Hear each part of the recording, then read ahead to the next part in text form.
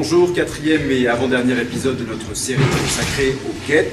Cette semaine, nous vous proposons d'entendre Evelyn Brooke, l'une des fondatrices de la coalition canadienne des femmes juives pour le Guet.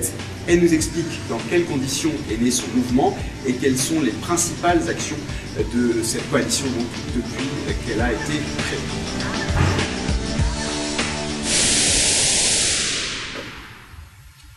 The first time I heard the term Guet and the other agounot was in 1985.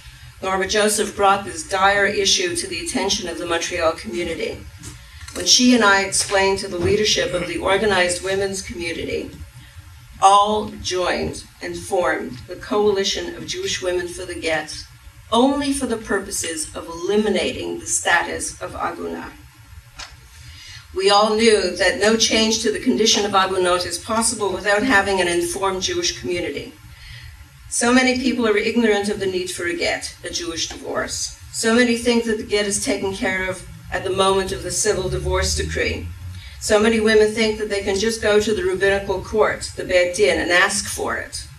So many women think, and men as well, that they will not be victims of Guet abuse.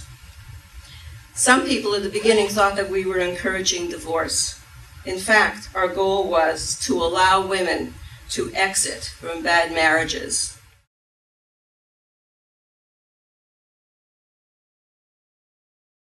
In this minor excommunication, the rabbis asked the community not to invite the man for Shabbat, to Simchot, not to do business with him if possible.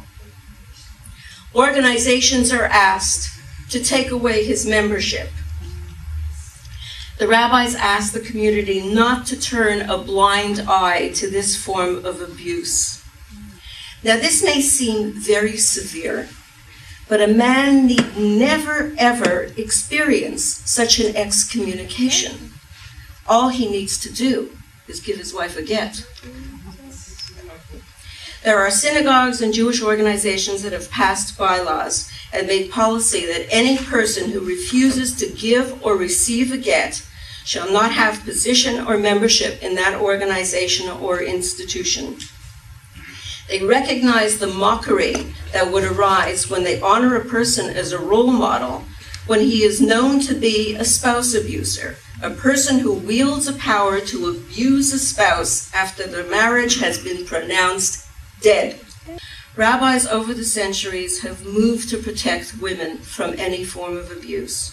According to the times and what was considered correct, the rabbis centuries ago conceived of the ketubah, the marriage contract, that ensures that a woman would not be tossed aside penniless when her husband decides to divorce her.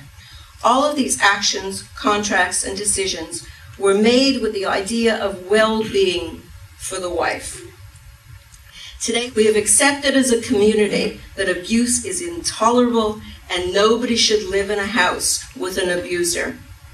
Many of us have chosen not to stand idly by. Most of us, maybe all of us, do not want Guet abuse to continue.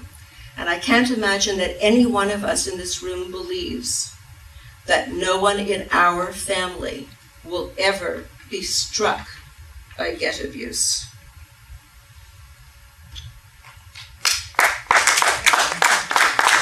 It is difficult to do, but if the abuser is a member of your family, tell him to stop.